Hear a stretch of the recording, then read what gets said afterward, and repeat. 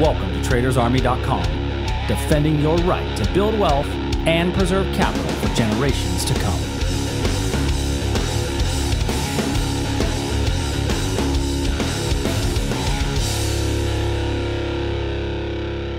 Yeah, Tuesday, and a good Tuesday morning to you. Welcome to today's edition of the Daily Market Commentary. I'm your host, Chuck Fulkerson. Hope everybody had a great trading day yesterday. Let's go ahead and do what we do each and every day, looking at futures markets to identify potential breakout trades and reversals from an educational perspective. Going to be a little bit shorter session today. I'm only going to really cover the four major markets, the ES, the NQ, crude oil, and gold. So let's go ahead and dive right in. Going to cover these four major ones today, and then maybe look for some updates as we post them throughout the day. So in the S&P yesterday, I talked about, I say it over and over again, and the importance of the time of the day that a level is formed. And the S&P put that and showed that yesterday brilliantly, as our 2 a.m. level that was formed in the European market open really held strong yesterday. We got a really nice rally out of that zone, and so we've traded to the bottom of it, so I've got to let that go. But do me a favor, leave me comments down below if you were able to take advantage of this move higher. Ultimately that was our strongest entry back at the origin of this move up, right from the European market open, and so we got a really nice move out of that level. If you didn't get into that thing, looking at this on the bigger picture time period, call it the 4-hour chart, we're still overall wanting to be buyers, right? I still want to be a buyer. It still makes sense to be a buyer. I'm still in a bigger picture upward channel. Overall, we've got a nice big move to the upside. I would be just slightly aware of the resistance that's up above us in this 4-hour area, and I'm coming all the way back to here and really putting my line right there. This resistance that is above us, there's a little wick over wick level here on the hourly. We had chopped through here. I'm not saying that we won't go through there. Matter of fact, I think that we probably will, but just be aware that we may get a little pullback. And if we do get a little pullback to give us a chance to get in, I may have to go down to the 15-minute chart to be able to find, okay, where would I get in if we do get a decent pullback? Now, looking at these, none of these areas are areas that make me jump up and scream, hey, great area to get back in. And so I'm a little bit more cautious this morning. So what I don't want to do is chase it and feel like I'm missing out on something, because this is the kind of market where you can chase it. And so I think now could be a good opportunity to allow price to hit somewhere up here and on a decent pullback, maybe get long on a candle-to-candle style on the hourly chart. None of these are really giving me strong entry opportunities, and so I'm going to hold off just a little bit on forcing a trade. You may get an opportunity in here, this little wick over wick level on the hourly chart. So keep an eye on this wick over wick level on the hourly chart. I'm not saying that's going to be a level that I don't feel as strongly about that as I did about yesterday's move back to the 2 a.m. reversal, but this one still could hold, and you could get a little day trade out of that level going forward. In the NASDAQ, we had a potential breakdown level below 68.38. We see that we didn't come into that area, and then our 2 a.m. reversal hit, and we did okay. It's actually stalling a little bit at this area of resistance up above us. So we're stalling at this supply zone, this area of supply, but we've hit it once. Now we're trading into it a little bit.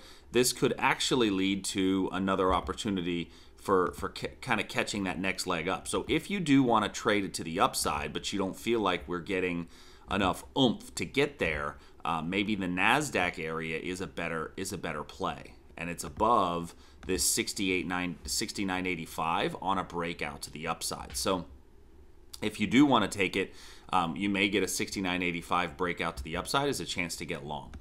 In crude oil, we had a nice trade back down into this level. Now, I had set this level up as a confirmation style entry, meaning that it's got to trade halfway into the zone in order to activate the trade. It did not activate the trade for me, although I know a number of people did take this one. So really nice move off of that level. I'm going to pull that level off the chart. And we got a really nice rally up out of that level. Matter of fact, it came all the way to my 15-minute level and popped right through it. So it actually, hit the profit target and then some. So leave me a comment down below if you're able to catch that crude oil long. That would be awesome to hear about. But now, as we're continuing, to march higher, we can see that we've just put in a high upper wick on this hourly chart. May give you another bite at the proverbial apple, if you will. And so what I'm going to do is I'm going to wrap my lines now around this area in here. This is, if you look and see, this is right around the European market open. It's not a fresh level, though. Now, why isn't this level fresh? You may look at this and say, no, it's fresh. No, it's not. Because of this wick right here, and then coming back down, right? If I look at that on a 15-minute chart,